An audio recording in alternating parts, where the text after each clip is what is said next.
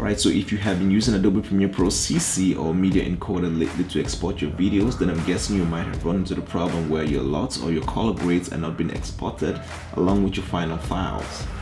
Don't worry, Superman is here to save you. But first, let's roll that intro.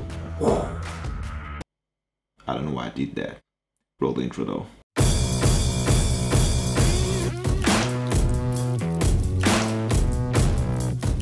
What's going on, beautiful people? I'm Gobina right here, and you are definitely welcome back to the channel. In this video, we're going to be looking at how to fix the problem of Adobe Premiere Pro CC and Media Encoder not exporting your LUTs when you export your final files. So that is pretty crazy because they're supposed to work hand in glove and do things seamlessly.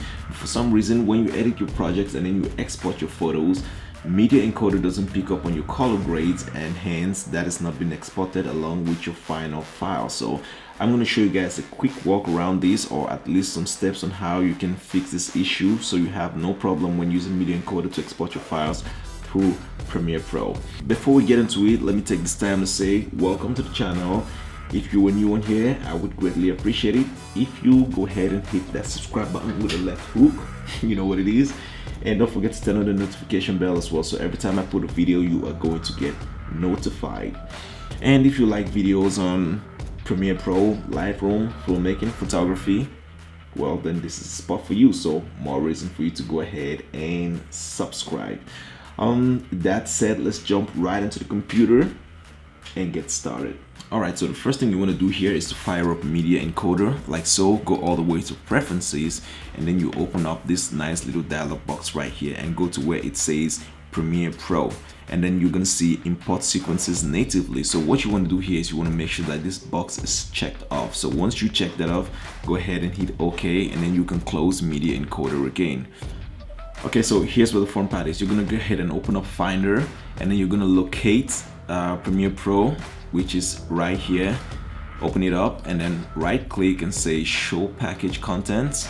Once that opens up, you go inside one more time and you find Lumetri, and after you do that, you're going to find LUTs. Open it up as well, and you're going to see 3 folders in there. You have the creative, legacy, and the technical folder. I want you to do the same thing for Media Encoder. So go ahead, open up Media Encoder, right click, show content package, open up content, and you look at Lumetri and go all the way to LUTs as well. So you're going to see both of these folders have identical folders. Alright, so what I want you to do is to copy the content of each of these folders and drop them in the respective folders on the Adobe Media Encoder directory. So we're going to go into Premiere Pro directory, open up the creative, copy all the contents in here, move them over to the creative folder in Adobe Media Encoder, and we're going to go back, do the same thing for the legacy, copy everything, and then you drop them in the legacy folder in Adobe Media Encoder. So once you do that for those 3 folders, then you're good to go. You can just simply close that, and we're going to go ahead and open up Premiere Pro once more. Once that fires up, you can see I have my project right here, and now I'm going to export my project. I'm just going to click right there and hold down Control N to bring up the export dialog box.